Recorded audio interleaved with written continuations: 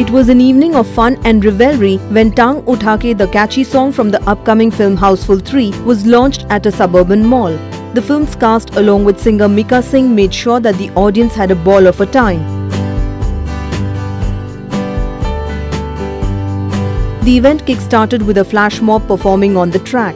Akshay, Kumar and Riteish Deshmukh joined in the impromptu jig as Abhishek Bachchan played the perfect gentleman to Jacqueline Fernandez and led her to the stage.